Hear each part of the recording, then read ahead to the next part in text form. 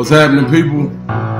Welcome to the Boom Boom Room. You're in the Boom Boom Room with your host, VFL. SEC legend Ron Slay. I got a special guest in here today. That is my guy. Let me give you a little introduction to him. A little appetizer for the Boom Boom Room. Back in 2021. We ain't been here in a minute, but we back. Back in effect. Here we go. Let you know who we got in the house.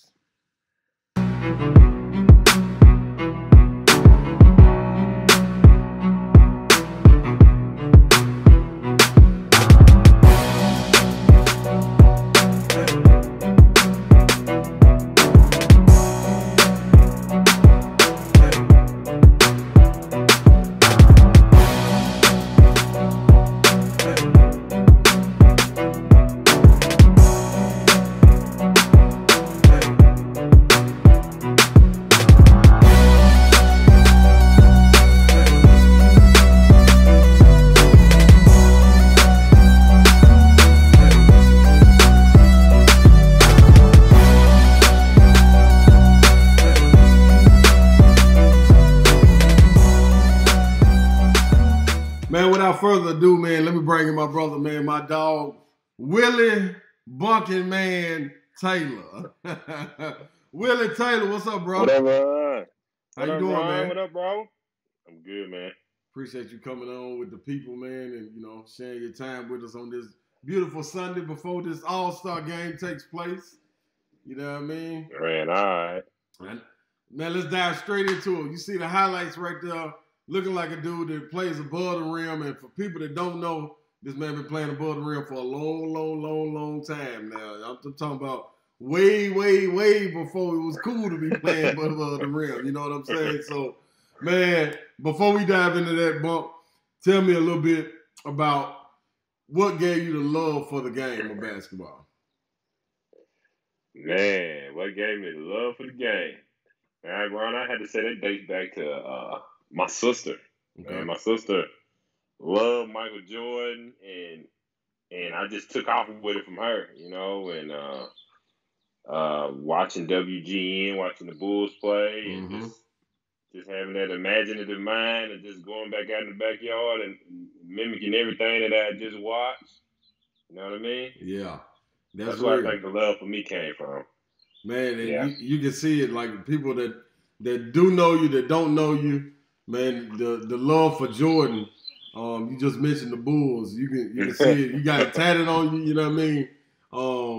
You got it tatted on you. You always see Willie Bunkin' and some Jordan somewhere. You know what I'm saying? That's a part of you. Take me back to the beginning. Right. To the beginning. When did you pick the ball up? When did you put it in your hands? I picked the ball up, man. Wow, believe it or not, Ron.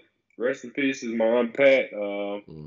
She died, but she bought me a Nerf basketball goal, bro. When I was one of the Jones she put above on the door. Yeah. Bought one of them Jones when I was like 5 or 6, man, and I just loved it, dog. You know what I mean? Yeah. Just loved it. Watching playground and come fly with me, man. It was just on from there, dog. Yeah. So I'm a big fan of that too, man. That's when we was back there with VHS tapes. You know what I mean? This before y'all. You know what I mean? You younger listeners, younger generation, who's popping in the VHS, rewinding that thing over and over and over, trying to watch it. So you got the love. You got the love of basketball, watching things like that. When did you start playing competitive basketball? Me, I started about 6, 7 years old. Music City. Not Music City, but the Junior Pro League at Maplewood. That was my first introduction to really organized basketball. Talk about yours. All right. Me personally, mine started at St. Vincent de Paul, Black Catholic school in the heart of the city. They started basketball probably in the 2nd, 3rd grade. And we was on a team, so I joined the team then, and it just really took off from there, man. I can really still remember my first game I ever played in, dog, and I stole the ball at half court, Ron. Yeah. And when I tell you, I was so happy to have stole the ball, bro. I just took off and ran to the basket, dog. and did a layup, bro, you couldn't have told me nothing. You know what I mean? Yeah. I remember that like it was yesterday, dog. And it was a whole travel. You know what I mean? Yeah. So we see your love of basketball, man. Give me some inspirational people in your life. Just outside of basketball, just in general. I had to say my mom. Mm-hmm. She just retired, working in Bridgestone, 35 years. My dad, he's 75, still out here working. Mm-hmm. They just always work, man. We never had, you know what I mean, just really, me personally, I never really just had to want for anything. My parents made sure that morals and values was instilled in me, and I had to say my parents, man. Yeah, that's big time. Now, inside of basketball, was there any other outside of Jordan and the Bulls that really inspired you? Maybe locally now. People that don't know, Willie Taylor is from Nashville, Tennessee. Talk about some people that maybe that inspired you on the basketball scene. People that inspire me outside of Jordan run, not many. It wasn't a whole lot. I mean, my sister played high school ball. She was decent, and you know, it took her turning.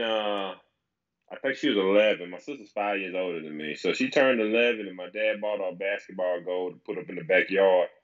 Mm-hmm. And from the day she got that, man, it was just me and her. It trickled down to you, huh? Kind of like a Reggie Miller, Cheryl Miller type thing. Mm-hmm. We went at it. Mm-hmm. Yeah, man. We got a lot of people tuning in too, man. Shout out to Gates, Kim Gates, Boosie Howler. Boosie Howler said that man can hoop. Got Alan Williams, my guy. Al was down at the base in Avellino when them days, you know what I mean? Yeah. So that shout out to him. Marcus Kenza joined in, but a lot of people tuning in, man. Boosie, shout out to you, Boosie. We're gonna get you on the show too, Boosie. Don't you trip. Don't you worry. We gotta hear your story too. But Bunk, okay, take me through it. Middle school, you at St. Vincent, right? Yeah. So you middle school, I'm at St. Vincent. Yep. Yeah. So how was that? How was that experience for you as far as your name blowing up? To tell you the truth, Ron, if you can remember, that's what me and you I know met. I know I used to rule the playgrounds in my penny loafers, you know what I'm saying? Yes, sir. I was hard out there. And one day it was somebody I seen out on the court I hadn't seen before, and he shared that same passion that I had for it. And I never forget that day, bro, because like I went home and told my mom and dad, hey, it's another dude up here just like me. And come back weekend and you were transferred. Yeah. I was like, oh, I couldn't believe it, bro. That's when we met. Believe it or not, bro. It sure was. Hey man, so shout out to St. Vincent, man. That was St. Vincent Private School, dog. Hey, man, some great memories there. And Bonk is right, man. I was there for a brief moment. You know what I mean? Yeah. We linked. Was having a good time, and then next thing I know, my mama had me in homeschool. I was back at home. I was like, darn, okay. Yeah. You know what I mean? So, but I knew who you were then. You know what I mean? And you were more advanced than a lot of people. So talk about the work that you put in before we get to the point of high school. Talk about the work you were putting in. Ron, I wouldn't really call it work, man. It was more passion. So I won't say it was work, man. I was just really passionate about basketball. If we wasn't talking about basketball, we really wasn't having a conversation. Right. That's what really I was, man. I was outside all day, every day in my backyard. My mom had to tell me to come in the house. You know what I mean? Street lights, raining outside, hands numb from the snow. It was just something that just really, really passionate about, bro. Yeah. I put in a lot of work. I remember. So you get ready to go to high school. You see things buzzing, and you been in the inner city of Nashville. You don't go to school in high school in the inner city. You go to a county school. Talk about that transition. Well, my mom. And what school it was you went to? Yeah, I went to Laverne High School. My mom worked at Bridgestone, retired 35 years, and we moved from out South Nashville to Laverne, and me and my sister and my mom sat down and just made the conscious decision that, hey, you can stay out south with your dad and go to Glencliff, or, you know what I'm saying, you come up here to Laverne where, you know, the pickings ain't, you know, necessarily the best.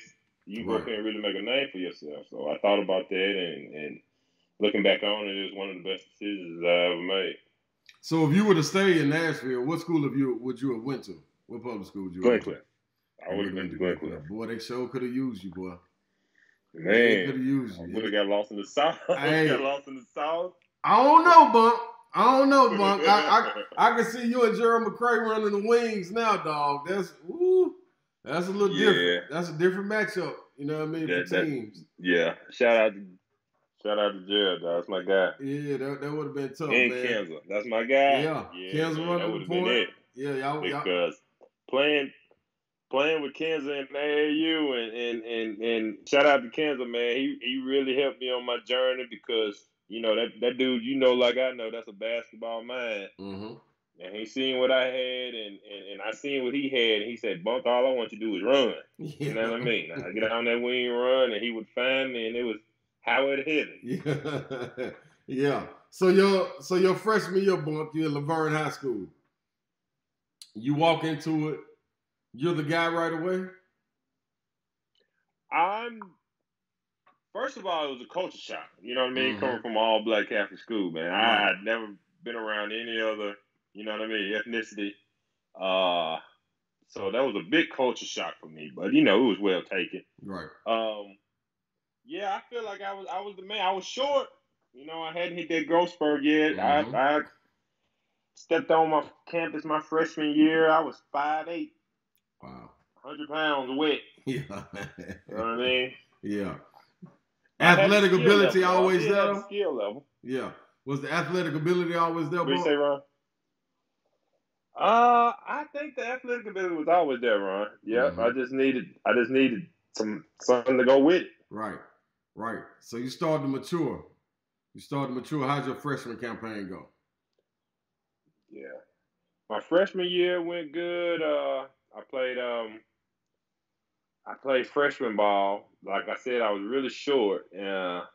Between my freshman year and sophomore year, I went from 5'8" to like 6'2", you know, over a summer. So that helped a whole lot. Right. Yeah, that's freshman year went really good though. We were county champs, and just built it and worked all summer. And then next year I was on the varsity. When you get to varsity, your sophomore year, what was it? Was it butterflies? Was it, man, I'm supposed to be here. I'm happy to be here. Let me make a splash. Let me get my name out here. You see what's taking place down the road in Nashville. At that point, Nashville is bubbling. The public schools, Pearl, Whites Creek, Glencliff, Maplewood, all the public schools are doing good, man. You know what I mean? The competition level is high. There's a lot of competition. You are in the county school, and you start to get on varsity. Are you itching to make your name? You making a splash? Talk about that journey. Well, I think I made a big splash. The height thing, my coach felt it necessary that I play point guard at that point, and that was a position that I was not accustomed to as far as getting others involved. You know, all I knew was, you know what I mean? Score that Put the head down and go. Yeah. But it worked out good, man. It was my sophomore year was a really a learning curve for me. I got a lot accomplished, but at the same time, it was a learning curve. Yeah. That I took in stride, and I think that summer was the summer that I got with Don Woods over there. And, you know, we butted head every day all summer, but the work that we put in, man, it made that next junior campaign like easy. Right. Now let's touch on that for a second. AAU, because AAU now compared to AAU then, totally different. You know what I'm saying? Totally different. Wasn't 45 teams in the city that you could go play for. it was 2 or 3 teams at the time. Right. And you know what I mean? It was the best of the best. We had a crop of guys you could pull from. Each AAU had their team that was loaded, and you go on, and it means something to play. You know what I mean? It ain't no all these the circus or the Nike, EYBL, Adidas, Under Armour, whatever it may be. At that point, you got to get to nationals to get your name out there. And if you get to nationals, you know you got something popping. Talk about the competition level and what it meant in AAU. Not losing and then saying, okay, we lost. We're going to go play 2 more games. We got 3 more games left. Knowing you lose, you go home. Talk about that experience in AAU. Well, AAU experience, man. I mean, you know, like I know, man. Music City players. Mm-hmm. That was what it was. I can remember a time when I was young, in my freshman year, and just going over to Pearl and watching Coach Fitzgerald's and y'all's practices, man. I mean, you could hear a pin drop over there. That's how much respect those guys had for that man, dog, and the level of competition that was in that gym, man. Right. Man, it was a sight to see. You know what I mean? Mm-hmm. Buck and Maven and Hassel, and man, it was just so much talent in that gym, man. And God, you know, it was serious. Like I know, man. That was fun. It was serious. Yeah. It was serious. So you were Don Woods, and you take that AAU, and you're the guy on that team. You know what I mean? Let's be honest. You're the guy on that team. What was that experience like in AAU? Well, Ron, I really never thought that I was the guy on that team. I just I know you didn't. To play my role. I know you didn't, but let me cut you off real quick. Listen, this is the boom boom room. Ain't no sugarcoating in the boom boom room. So you ain't have to think you was the guy. Yeah. I'm telling you from the outside looking in what it looked like. You know what I'm saying? Like if it's time to game plan, you know who gonna get the ball. You know what he gonna do every time, man. Stop bump. Stop Willie. Like number 4. Stop him. Like, hold up. You know what I mean? Like, put a halt to it. So, you know what I mean?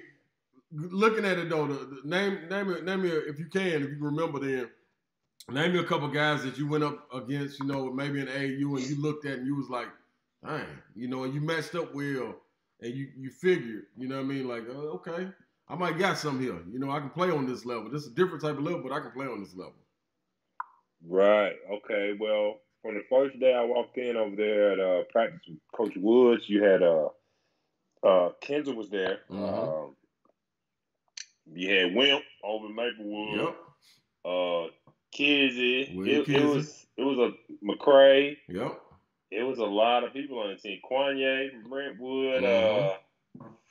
Gosh, there's so many guys on there. That team was stacked, man. Yeah, I know. All positions, man. We had it.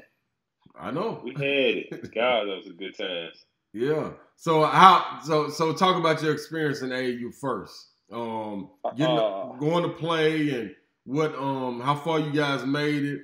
Who were some of maybe the notable guys that you guys remember playing against? Man, so many guys, Ron.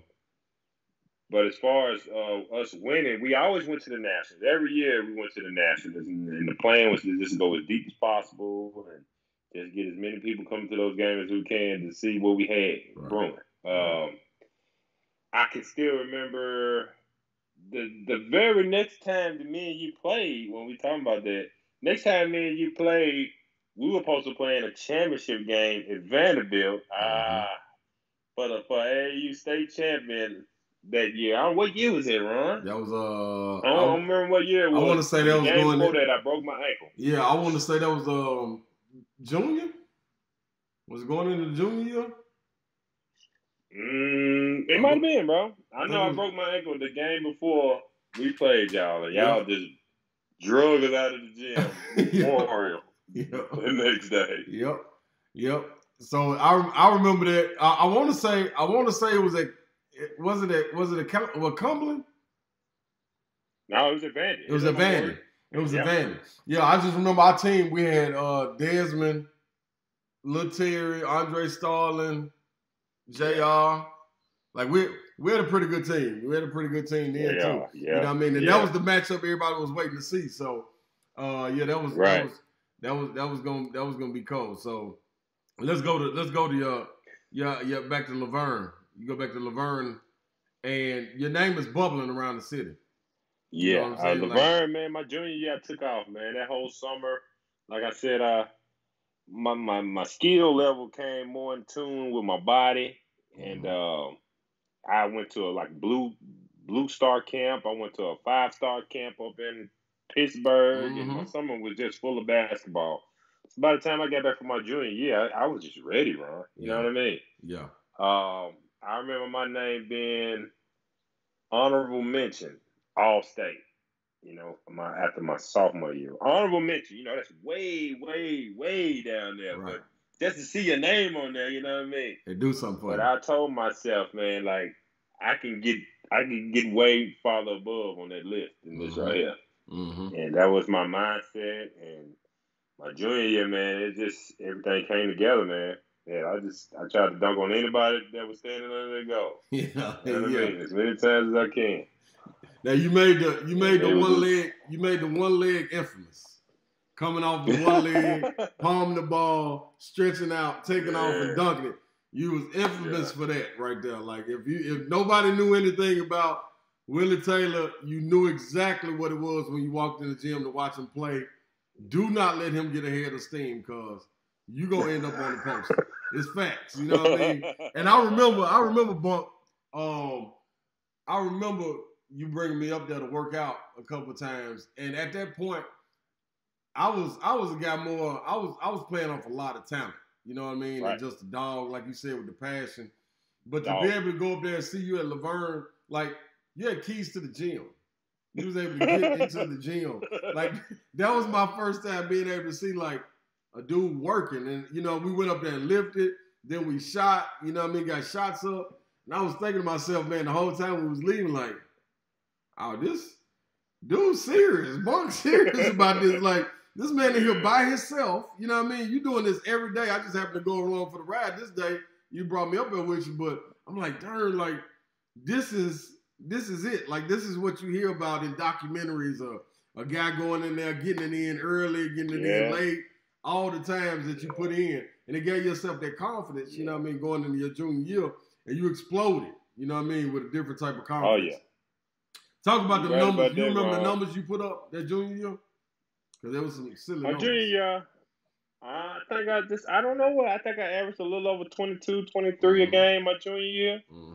I probably shot a high percentage because, like I said, most of them was dunks. You definitely did. But my coach, Coach Miller, he installed a lot of faith in me and confidence in me, man. I used to call him so much about getting into the gym that he was just like, hey, Will, listen, man, I feel like you're a good kid here. You take this key and, you know what I mean, just lock the door when you come in and out of here. You know, I got to know the janitor really good, first name basis. And, man, you know, it was just the place to be. You know, 2, 3 in the morning, I'm at home, you know what I'm saying? My mama, hey, I'm going to go down to the gym, Mama. She trusted me enough to do that, man. Sometimes I just camp out in there a lot. Yeah, hey, and that you got it done, dog. And you can see the work you put in, man, and it come out on the court. That was something good to see. It let me know Appreciate it, bro. Yeah, you let me know that, you know, I ain't even never told you that, but it let me know, man, it's some work to be done. You know what I mean? Like I can see where I remember that, dog. I can see where you get comfortable. You know what I mean? Because you're in there all the time. So that was something I took from that. So yeah, salute to you for that, man. But let's go into your senior year, bro. Go into your senior year. What's your mind frame at this point? You know what I mean? What's recruiting like at this point going into your senior year? Talk a little bit about that. Going into my senior year, I had to make a big decision. I visited Coach Hopkins up at Mount Zion in Carolina. Joe Hopkins, people.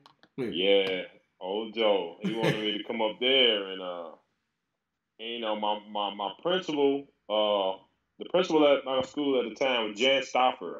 He was Bobby Knight's assistant coach. Okay. And at Indiana University when they won it in '78. That was my principal. You know what I mean? That's so crazy. You know how I never knew that. You come in your house and into the boom boom room is orange UT everywhere. That's what my principal's office was at Laverne High School. I'm talking about Indiana everything. Yeah. You know what I mean? Yeah. He used to sit me in his office and tell me how he recruited Larry Bird. You know what I mean? Really? He got Larry Bird on Indiana's campus. He was there. Wow. And was just homesick. You know what I mean? So that's why he went back. But he said he recruited him. He got him there. And basically, my mom and principal and my coach sat me down and was just like, look, you don't have to go way out there to get to where you're going. You know what I mean? You put in the work like you've been putting in the work, and they're going to come. You know what I mean?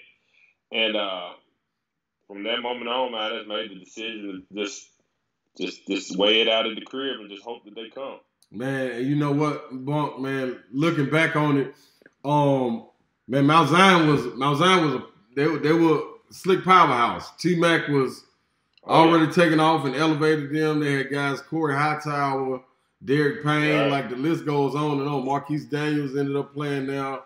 Jonathan Hargett, who we had on here before. Man, this is Mount Zion has some talent. Mount Zion definitely has some talent, and they were on the national scene. So you decided to stay home.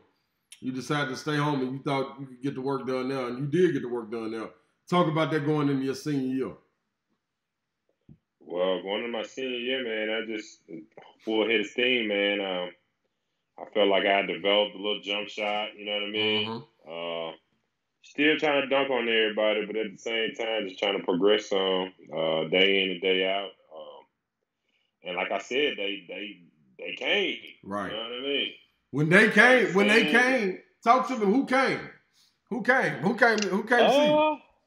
Because I'm gonna be honest. When I'm looking at it, when I was looking at my recruiting, my junior year wasn't a lot of people coming. You know what I mean? It was. I mean, they were coming, but at that point, I really couldn't envision it. You know what I mean? I was just so focused on, man, I'm out here with Big John. You know what I mean? It's players. Yeah. It's players everywhere. Like I'm just happy to be out here on the floor having a good time. You know what I'm saying? And whatever happened. But surely people were coming. Definitely the letters were coming. You know what I mean? Tennessee, Arkansas. Those are some of my favorites. You know what I mean? Right offhand, Colorado. Yeah. But talk about that. Who were some of the people that you were looking at had your attention, and who was really showing interest at that time? Because what kids don't know today, Bump, it's a difference between interest and getting hard offers. You know what I mean? Like they get it mixed up. They get on social media and type in there, hey man, I got 18 teams interested. Like, dude, they interested in everybody. But who's really trying to get you on their campus? You know what I'm saying? So talk a little bit about that. Who was really trying to rock with you? Like my junior year, like I said, it wasn't just so much. But Coach Patton at Colorado was coming hard at me. Coach Patton and Leonard Hamilton, who is it? Miami? Where's Leonard Hamilton? Florida State right now. Florida State. Yep. He was at Miami. He was at Miami at the time. He was at the University of Miami. And you know, Ron, how that was so crazy, bro. The first letter I ever got was from the Naval Academy. Yeah. And I was like, I'm going to the Navy, hoop. You know what I mean? So after that first letter, bro, it just took off, man. But the ones who showed the most interest my junior year had to be Coach Patton up in Colorado. Yep. And, Leonard Hamilton, who's at Florida State right now. Besides all your local schools and stuff like that, those are probably the two biggest schools. Right. And again, I thought I was going one of those two places. Yeah. You know what I mean? Yeah. Really thought I was going to Colorado though. Hey man, I'm gonna tell you what. Now people listening, I'm gonna have to get them on the show, man. Coach Ricardo Patton, man. He was down here at TSU for a while and left and went to Colorado. Dude, he had a pipeline down here that he was getting guys. Like he was doing what Tennessee State University should have been doing. Like he was trying to put a gate around the state where just the surrounding counties with Nashville. Like he was on people. Like I was one of the teams that I really felt the love from too was Colorado. Like they were after it, man. You know what I mean? That made a difference. Yes, they were, bro. They were showing a lot of love, man. And my other school would have been UNLV, Coach Sarkane. Yeah, I like Tark, bro. Tark was that guy. Yeah, buddy. Yeah, buddy. So, you go into your senior year, have a really good senior year, numbers wise, numbers through the roof. What brings numbers through the roof? Senior year. What did that look like? What did them numbers look like? How far did you go? Tell the people how far you went at Laverne High School senior year.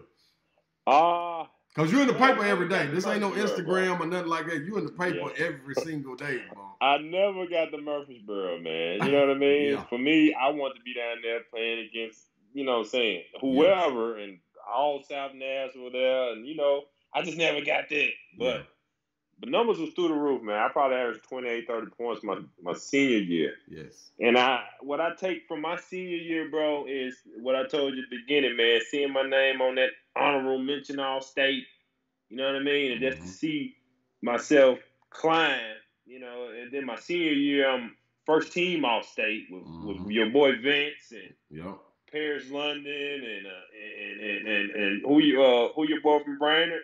Harris Walker. You know what I mean? It was just, I felt like I had become at that point in time. Right. I was where I wanted to be. And there was some dogs in that class, man. Y'all had some real live dogs and some go-getters, and whew, that was tough. So to make that list and set that standard, that means a lot, man. So the recruiting trail, how do you go about it, and how do you go about picking Georgetown to go play for the Great John Thompson? Man, that's a simple one right there, Ron. I watch Above the Rim every day. Yeah. You know what I mean? Every day.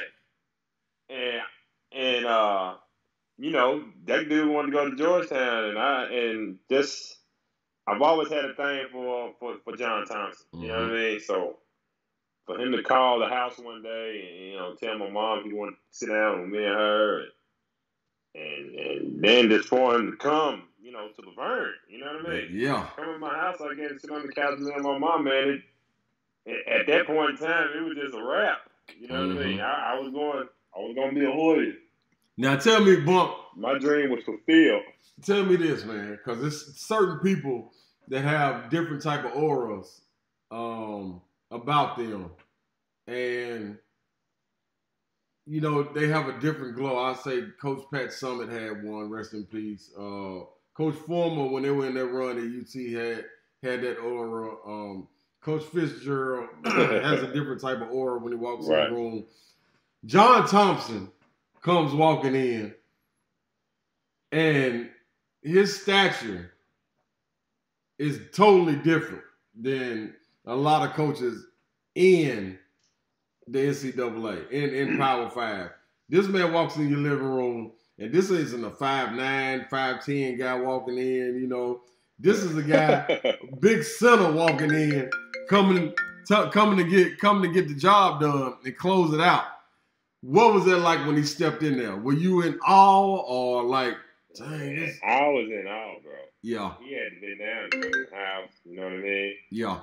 It was God. It was surreal, bro. You know what I mean? 'Cause my mama, she fixed a big meal and he just felt so comfortable. You know what I mean? He felt really comfortable. Him and my mom got along really good, and it was just ideal, because I can tell you, Bobby Knight came to my house too. You know what I mean? See, here we go. Now, this is what I'm talking about, Buck. This is what we trying to dive into right here, man. Spill it on here, man. Like this is different people walking in your living room, dog, in Laverne. Like, talk to me. My mom didn't care for Bobby Knight. Mom didn't care for Bobby Knight.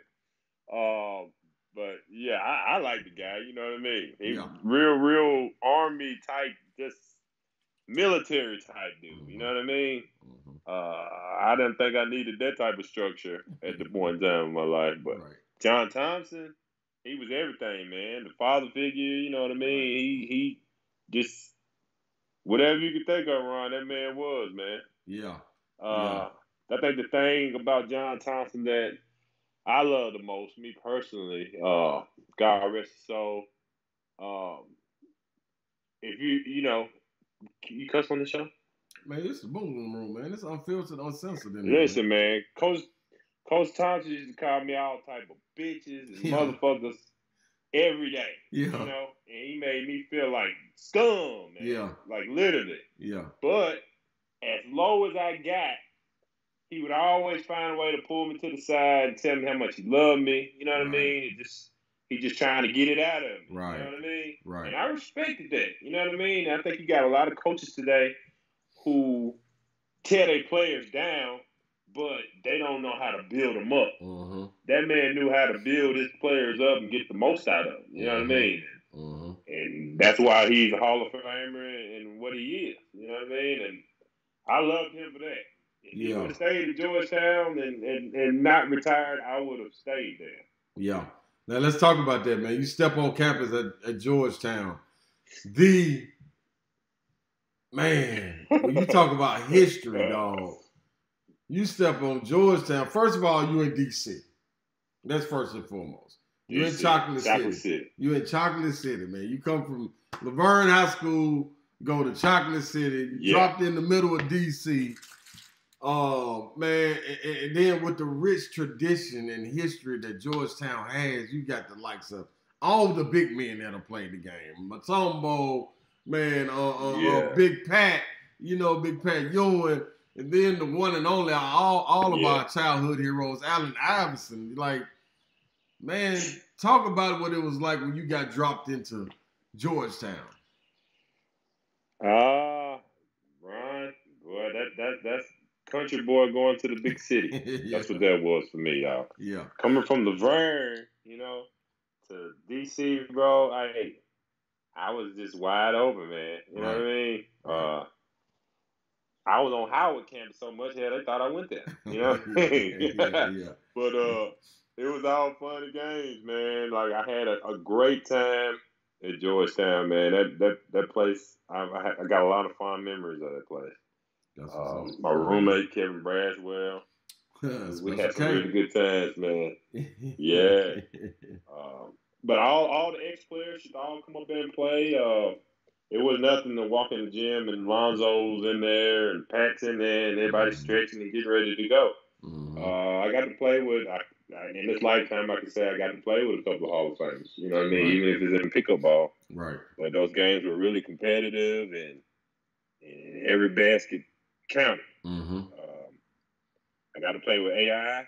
AI, cut from the same cloth as the same me and you. Right. But, his bankroll was just crazy. Yes, you know what I mean? You caught him in prime. You caught him in prime years too. Oh yeah, man. Shoot, I think on my visit to Georgetown, Philadelphia was playing the Wizards. You know what I mean? And they got us tickets to the game, and I got to just go through all that. So you can imagine, I was just in Laverne the day before this, and I'm in the MCI Center. You know what I mean? Bumping hands with all these big names in here, bro. It was crazy. That's heavy there, man. So before we get into your experience at Georgetown, did you take all your visits when being recruited? I think you get 5 official visits. Right. Did you take all of your visits? No. When Coach Thompson came to the house, man, that pretty much cemented it. He wanted me to get him hands before he left the house.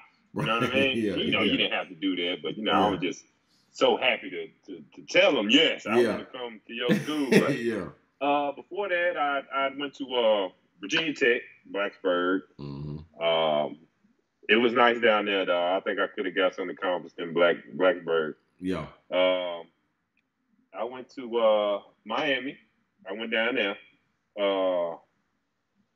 Coach Hamilton was still there at the time. Who was there, man? Somebody went high that year.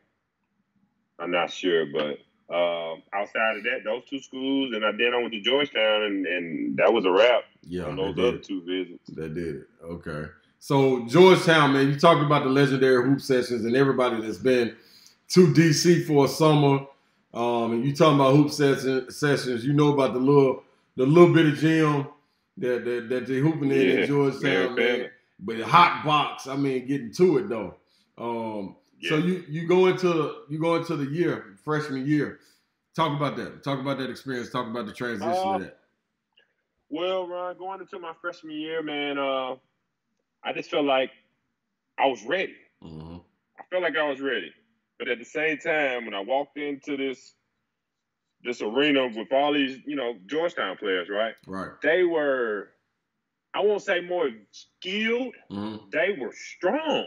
Right. You know what I mean? Like, they were lifting weights. They had been on a regimen. I had never lifted a weight in my life. Right. You know what I mean? Right. And it was just a transition, something that I had to go through. I had a lot of just the learning curve was just totally different. You know what I mean? Like, my coach Laverne, he did what he had to do for me. Right. But it was like, give Willie the ball.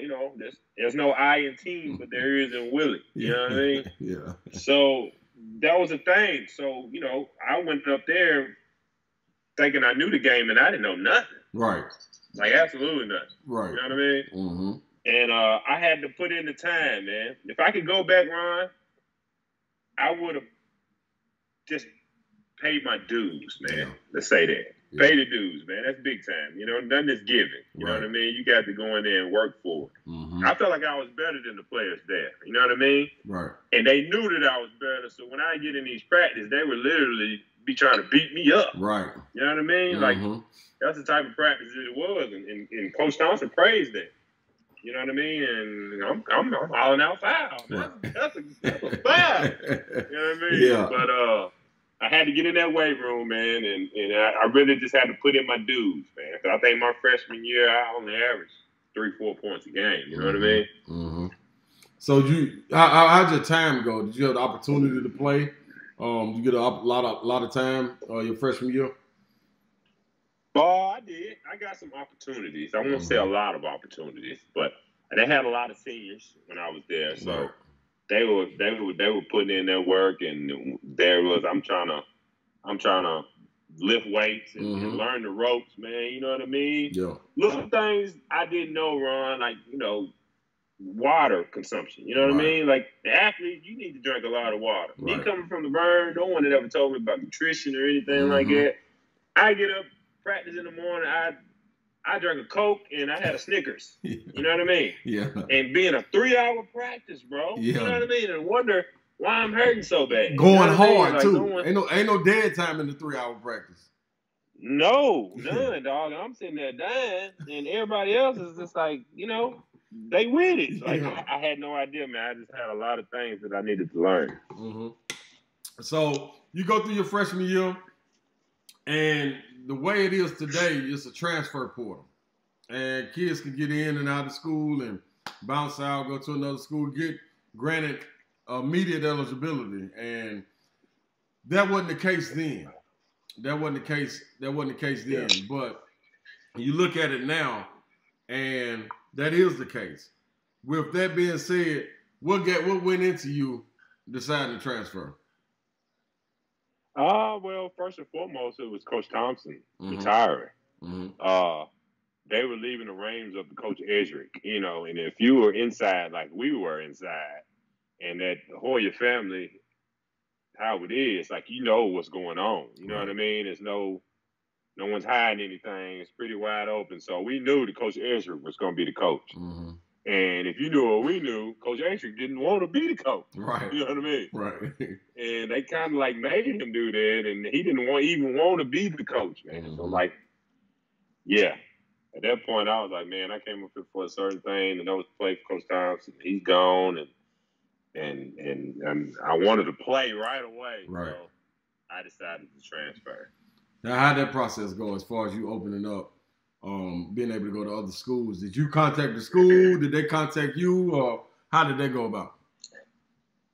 Really, they asked me, of schools that I would be interested in attending, you know what I'm saying, once I decided to transfer. But by that time, a lot of schools had got in contact with me already. Right. And I took a visit to VCU, and it was live down there in Richmond, bro. It was nice. They had just got their new Siegel Center built. And when I went on my visit, they played Louisville. VCU versus Louisville, opening night. packed house, and our boy Marcus Maven was in there working. Yeah. But hell, they had VCU by 25 at halftime, bro. Really? VCU came all the way back and won. Opening night, 8,500. You know what I mean? Standing room only. Yeah. And I wanted to be a part of that. That's big time. That's big time. So you were sold on VCU. You get to VCU. Yeah. Did you have to sit out? Yes, I did. I sat out a year. So what kind of maturity maturation did you go through in that year sitting out? What did you learn from that year? How did the hunger grow? Was it difficult sitting out mentally? You know what I mean? Talk about that. It was mentally hard. It was very hard. At that point, Coach Capel, Jeff Capel, Duke, the head coach at Pittsburgh right now. He had just came over. You know what I mean? So me and him worked diligently, that year off, man. I learned patience, if anything else, man, because having to bring it in practice every day, you know what I mean? Knowing that you ain't finna suit up at all is hard. Yeah. It's really hard, man. But I put in the time, though. I think it was the best thing that ever happened to me, actually, that sitting out a year. What did you learn from being able to sit back and watch the game? Ooh, the game slows down. Right.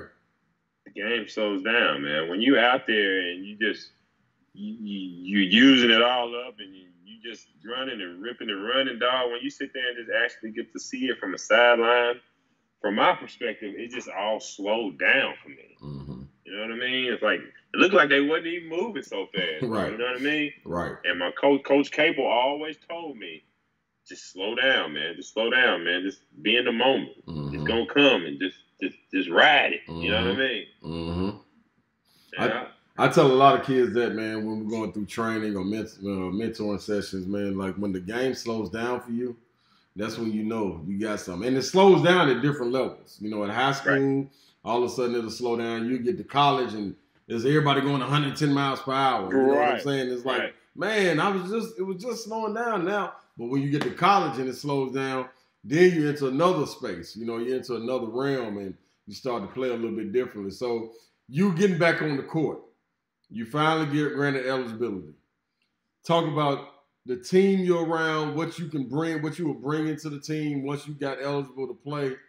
What was that experience like? How hungry were you to get back out there and be unleashed? Man, I was very hungry, Ron, man. Like, at that point, you know what I'm saying, Coach Cable used to tell me all the time that I was a dog at that point. Mm-hmm. He didn't call me a dog before that. At that point, he called me a dog, and he told me that I was ready. Our guy Von Boone just got back on here, and Michael Claybrooks, they both just said the same thing, too. That man is a dog. You know what I mean? So it registered then.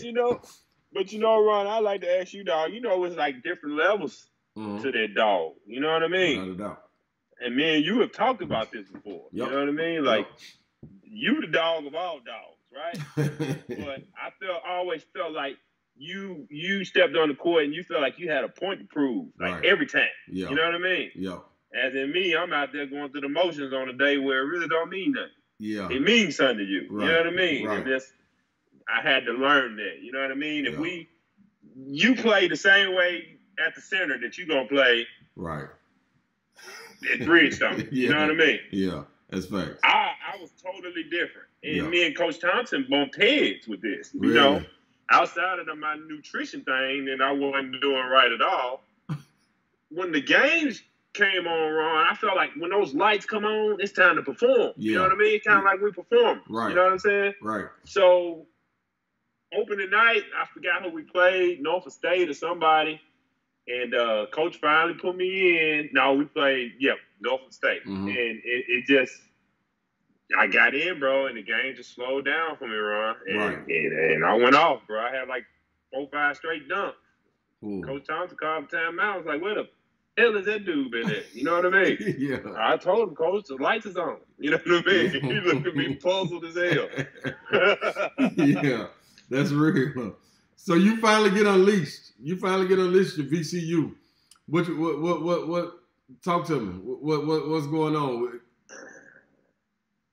Ooh, bro. It was Man, Ron, it was a show, dog. I remember I was at University of Tennessee at the time, and I was able to get up there and go see you play a game or two. And I remember, So I want to know from your aspect though, what I you can did. remember the exhibition, bro. The exhibition we played over Virginia Union. Charles Oakley, Ben Wallace. You know what I mean? They wasn't there, but that's who we played. And a couple of our guys from the city came up, right? You know, they packed in the car, came up. And man, I never forget, bro, just seeing them on the front row. I don't know how they got them seats, though, but they was right there. And I got in the game, bro. You know what I mean? Like the game started, bro, and it slowed down. And Ron, I can remember, bro, it probably was the first minute of the game. The ball came off the rim. One of our team shot, and the ball came out the rim, man, and I just went and got that mug. You know what I mean? Yeah. And just seeing my guys in the front row just go ape shit. You know what I mean, bro? That means something different. Yeah. Bro, I had about 8 dunks that game, dog. You throwing up south and everything in there, bro. It was wow. That's too real. So you feeding off of it. You feeding off the energy. You feeding off the excitement. You done been there. You know what I mean? You had to sit out a year. Going out of the year, you guys got a great chance at making a run. Or was that your second year there? My second year. Yeah, your second year there. So leading into that year, I don't wanna not mention this. What did coming back home playing in the summer do for your game as far as being able to talk about those hoop sessions at Vanderbilt? Because this is almost a lost thing. They're trying to get it back going. But at that point, the Vanderbilt hoop sessions in the summer, talk about that a little bit. Yeah. Man, Ron, those hoop sessions was everything, dog. Yeah. Everything. 2 courts running. You know what I mean? You got stars and athletes on each floor just going at it. You know what I mean? Right. Lose one game, you going over the other court. And it was just constant. You know what I mean? Like, you couldn't slack. It was hot in there. Right. Ball wet. Yeah. You wet. Yeah. You know what I mean? It was just that was one of the best experiences I had being over Vanderbilt in the summer. And I think that summer going into my junior year, my coach sent me to Adidas camp as a counselor. I was a counselor at Adidas. And being at that camp really done something to me, dog. Like, Kobe came and he spoke. You know, I met Kobe, rest his soul. I met who's the guy over Adidas? Sonny Vaccaro. Sonny Vaccaro. I met Sonny and his wife. You know, ate dinner with them. But just the players that were there, the counselors. We played after the you know, saying the high school players played. Right. You know, we get our workout in, and I was there with Joe Forte, Drew Gooden, Kansas. I'm talking about everybody was there, Ron. Yeah. Everybody was there. Jason Williams was my roommate. Yeah. You know what I mean, dude? Yep. And it was wild, bro. Yeah. That let me know that I belong. Right. That let me know that I belong. Being on the court with those guys and just going at it all day. You know what I mean? Yeah, dog. That gives you a different outlook on it. It's a chance I can make some money doing this. Yeah. That right there, man, that's different. And once you get around those guys and because you see all the acclaim that they get. You know what I'm saying? Like you see all the hoopla on ESPN and they're like, man, this person there. And you in the same room with them and you going out there hooping with them. It's like, okay, yeah. So when you get back to school, what's that confidence like? And you ready to go through the roof? All my confidence was on 10 at that point. You know, I was captain that year. And Coach Tom, who was it? It was Coach Capel at that point. He was just, he put the keys in my hand and just told me to drive us. You know what I mean? We're only gonna go as far as you take us. Yeah. And it was a good season for me that year, dog. It was a really good season. We lost in the conference final. Yep. And believe it or not, man, we lost in the conference final. And the conference final game, that was my worst game of the season. I don't think I know I ain't said this publicly since then or at all, but my dad was in the hospital with cancer. And we had a game on ESPN that night. So instead of channeling my emotions to go out there and do what I was supposed to do for my daddy, my emotions was just all over the place, man. Right. And I wait to the most important game of the year. Yeah. To not do it on both, but I did the whole rest of the season. Right. So that's the thing I like to touch on too, because in the Boom Boom Room, man, we get to see another side of people, especially when I'm able to bring athletes on. And, we looked at as athletes as warriors and superheroes, and you don't go through anything, outside of what's going on in the sports realm. People forget that you're a regular guy. You got regular problems, whether it be with your family, losing loved ones, anything, So, that's important, man. So what was that like fighting through that, though? What was going on with your pops? What part? What was going on with your pops? Yeah.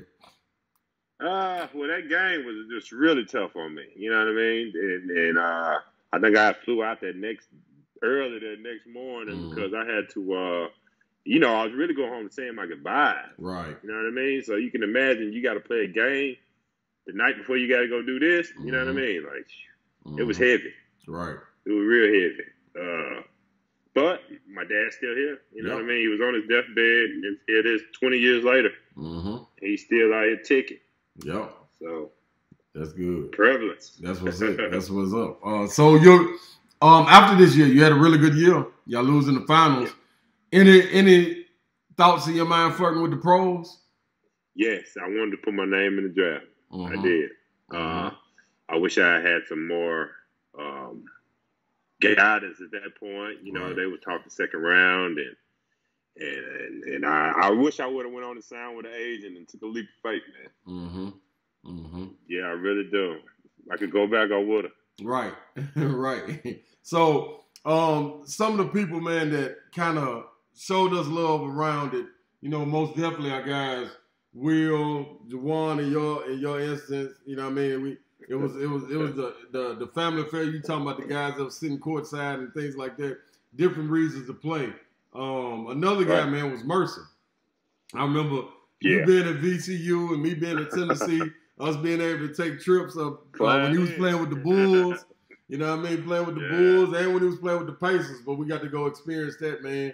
What did that do to feed the level of hunger for you? Being able to see a guy that we get to play with in the summer. We staying at his house. The downtown condo. All that was lit.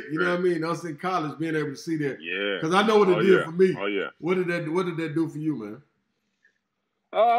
Well, as far as Mercer, shout out to Mercer. We looked up to that man. What I mean? So, bro, to tell you the truth, at that point in my life, man, I felt like we was rock stars, man. You know what I mean? I wasn't hurting for nothing. You got college students to go through what they go through. You know what I mean? You hear the sob stories, but that didn't apply to me. Right. You know what I mean? Yeah. Like, Ron, I'm married now, right? I've been married here for going on 4 years. Right. I just ate my first pack of noodles, Roman noodles. Yeah. I just had my first pack, bro. You know what I mean? And it's just because I wanted to try it. But, guys used to have trash bags of that. Yeah. I never wanted it. I was like, dude, yeah, order some pizzas or something. You know what I mean? Yeah. We had pizza money every day. Ain't no doubt. So, as far as feeding my hunger, I would kind of say that they handicapped me. You know what I mean? Because I still didn't have to work. Right. You know what I mean? Not to that extent, but seeing Mercer do him and being able to experience that, man, that's some once in a lifetime type stuff right there. Then we had other guys, man, that we could reach out to, man. That Dante Jones going pro in the city, there was a lot of people. And then outside of the NBA, we had a lot of pros flowing through the city when we were playing in the summer over in Vanderbilt. So that was something to tap into, man. Knowing that you were playing against pros and going back to school and you taking that and going back up there and dominate. You come back for another year. How did that year go? The year went good. I didn't really progress as much as I would have wanted to. You know what I mean? You got to think. Sophomore year, I averaged 12, 13 points a game. Junior year, I averaged 17 points a game. You know what I mean? Right. I wanted to take that step from, averaging 17 to maybe 20, 21, 22. You know what I mean?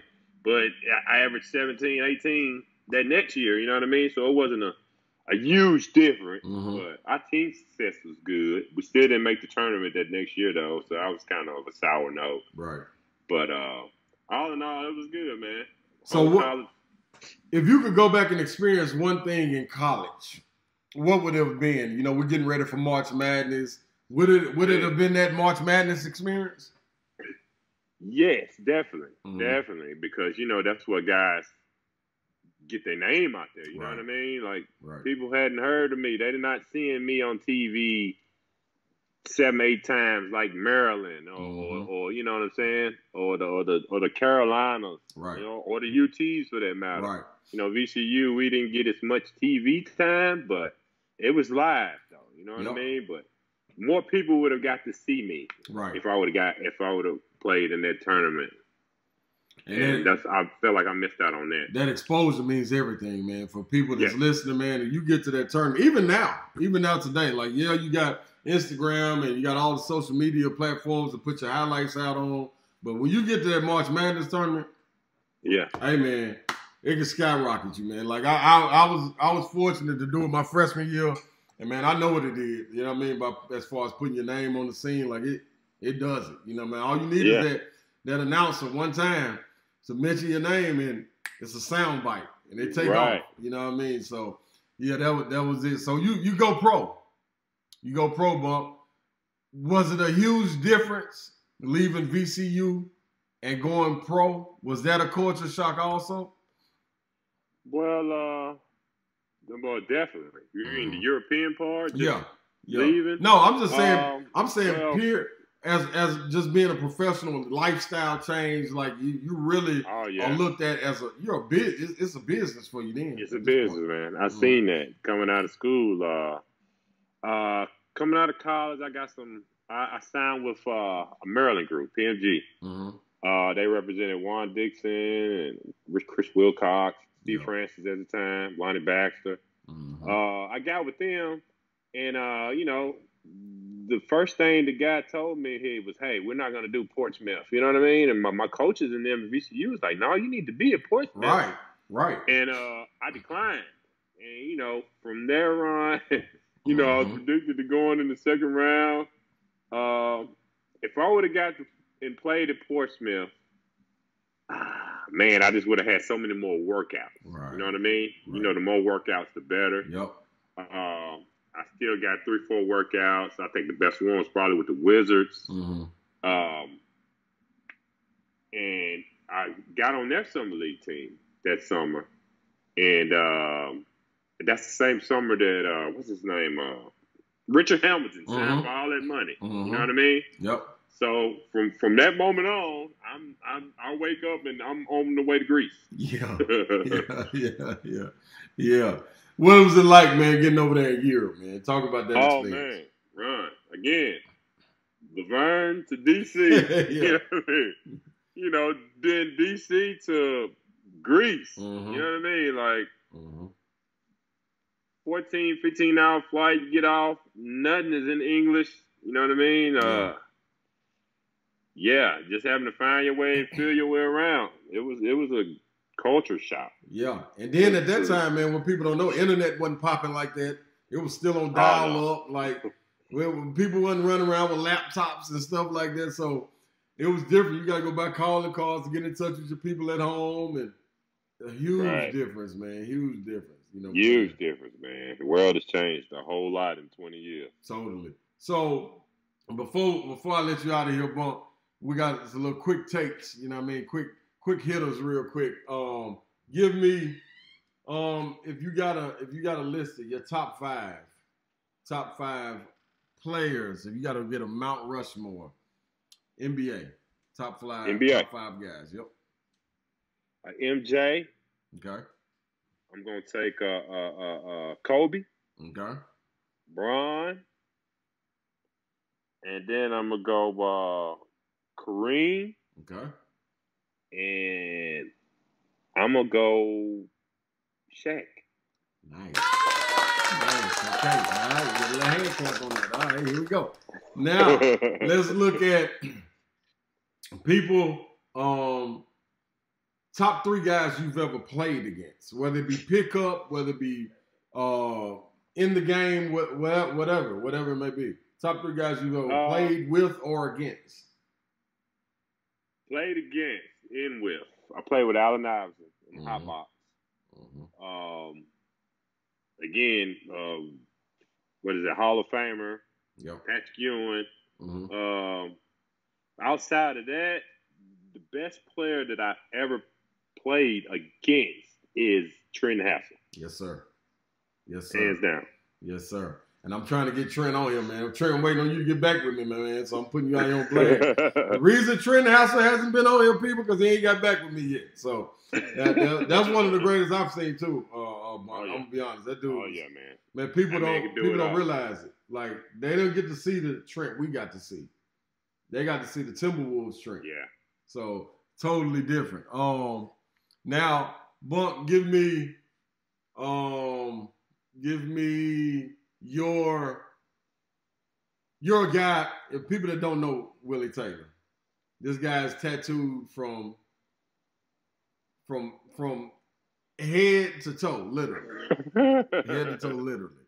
Give me when you got your first tattoo, and give me your top 4 tattoos that really mean something to you. Okay. My first tattoo was a basketball on my right arm, and it says balling going through it. 365 days of balling. I got it when I was 15. You know, I had to lie to the dude in the tattoo place. You know what I mean? And he did it. My mom came home and was pissed. Yeah. Oh my goodness. But outside of that, I have a picture of me and Michael Jordan on my back, like we won the championship. He got his arm wrapped around my arm, and I got the trophy in my hand. That's probably my best one. Yeah. Outside of that one, probably all the pictures of my kids. Right. Okay.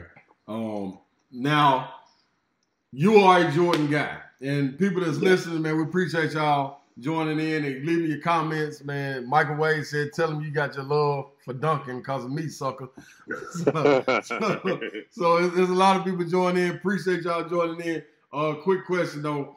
With you being a Jordan fan and you having every single pair of Jordans ever created, your favorite pair of Jordans? The cement threes. The cement threes. Cement threes. You got to be a real Jordan connoisseur, people, to know what cement threes. Or those 4, those breeds. 3s and 4s are my favorites, man. Yeah. I just got to have them, man. Style them. Yeah. 3s and 4s. Okay. Yeah. All right. Favorite place to have played a game, whether it be pickup, a game, professionally, high school, college. Best place to play as far as the venue? Madison Square Garden. MSG. Oh, yeah. Right there in the Mecca. Coaches versus Cancer, Georgetown. And being on that floor, man, it's kind of like being at Memorial. Yeah. You know what I mean? It's like you're on a dance floor, but in Madison Square Garden, I don't know if you played in that, Ron. Never got to play in MSG.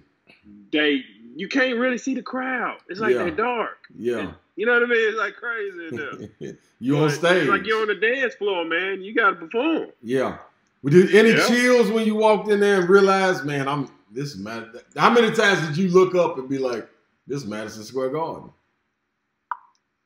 This is Madison Square Garden, yeah. And believe it or not, when we went, we came in through like where they take the trash out. We came up this elevator. Yeah. And it smelled so bad in there, dog. Like they had the circus in there the night before. Yeah. You know what I mean? Yeah. The circus. Yeah.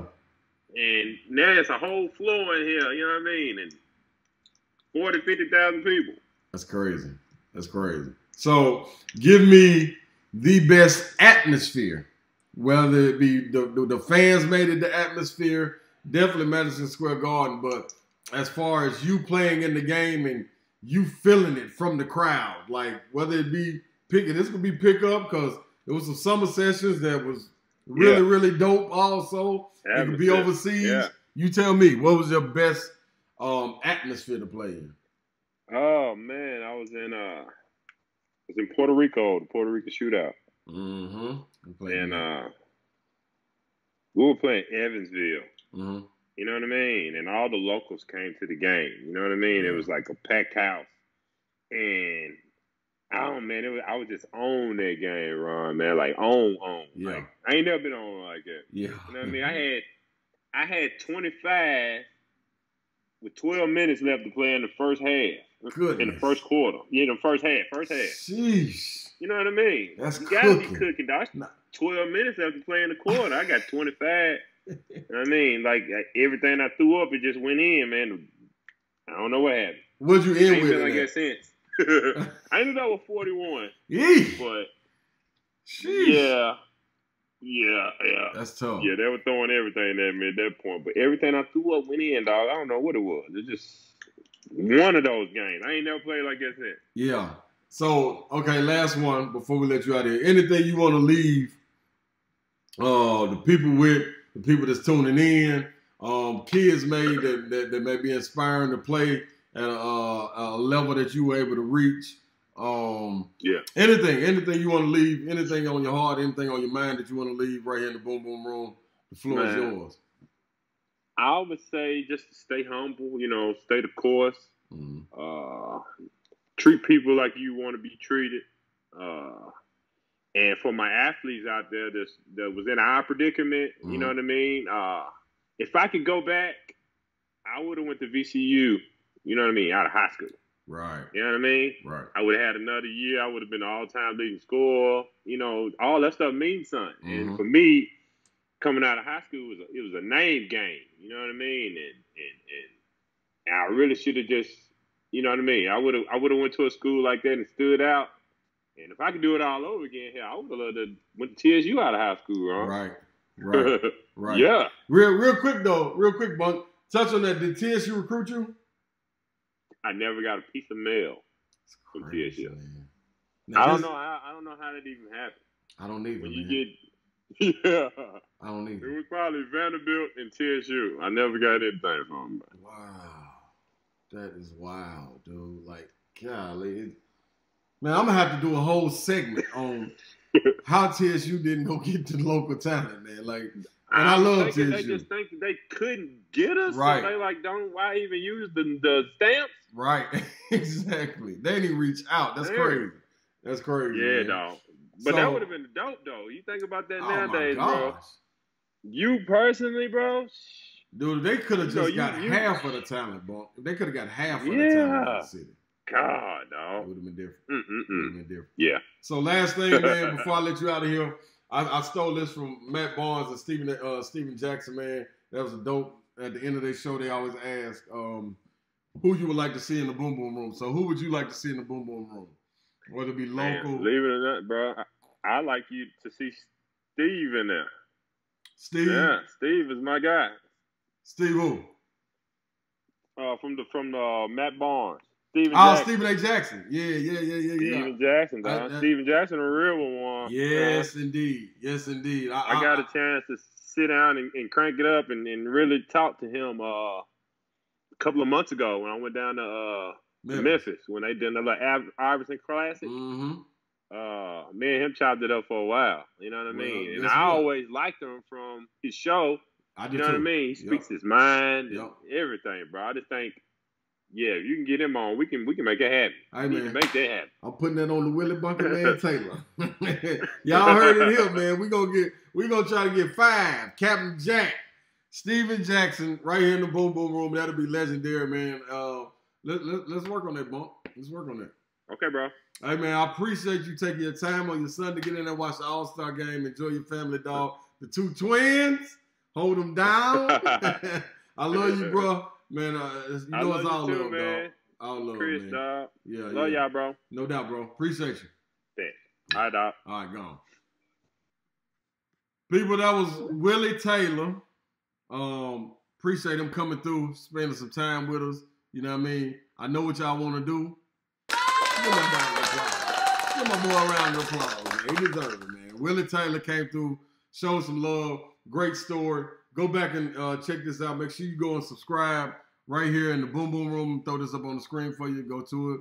Subscribe to Ron Slate. Click on the link. Subscribe, like, comment, tag, share. Do all of the above.